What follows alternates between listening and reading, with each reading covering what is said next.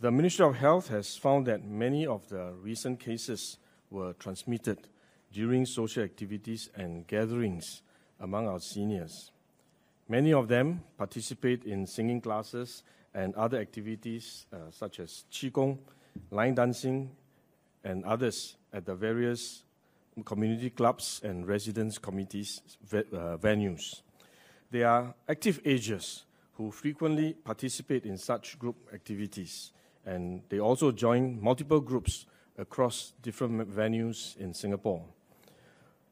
We want to encourage seniors to be active, but there's now evidence of COVID-19 transmission among the seniors participating in such social activities, because some individuals who were unwell had continued to participate in them.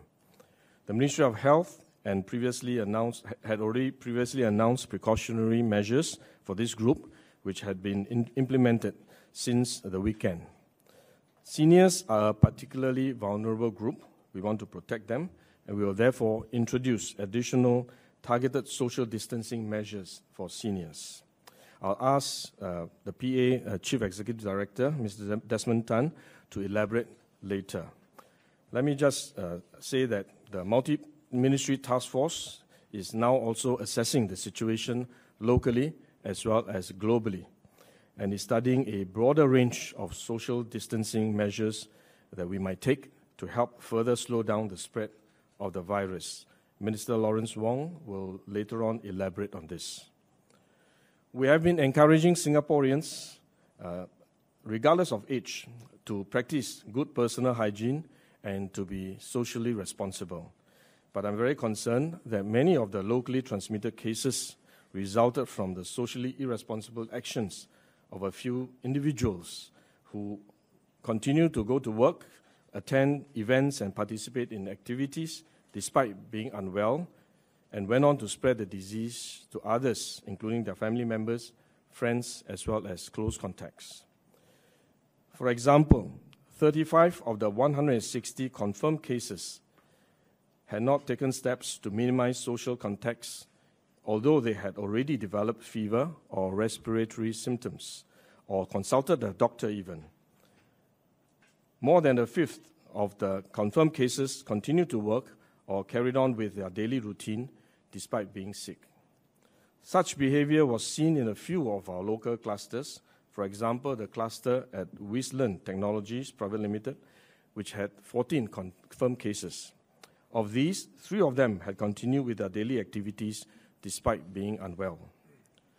One of the contacts had also carried on with daily activities while symptomatic. This, in turn, resulted in additional cases who were not employees of the company. Of the confirmed cases linked to the private dinner function at Safra, Jurong on 15 February, one case was already unwell, had attended the function on 15 February, and subsequently tested positive. This could have resulted in 18 additional cases who were also at the dinner and subsequently tested positive. 10 of these 18 cases continued with daily activities despite feeling unwell, resulting in an additional 17 positive cases who had not been at the function. We also urge the public to refrain from doctor hopping so that the same doctor can follow up with each case and make the appropriate assessment if a case needs to be tested for COVID-19. Of the confirmed cases, 38 had visited more than one GP clinics. That amounts to about 24%.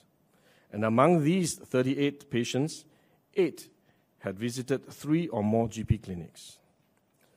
This socially irresponsible behavior poses a risk to all of us. The measures we have implemented will only work if individuals cooperate and behave in a socially responsible manner. So please work together with us so that we can keep our family and loved ones safe.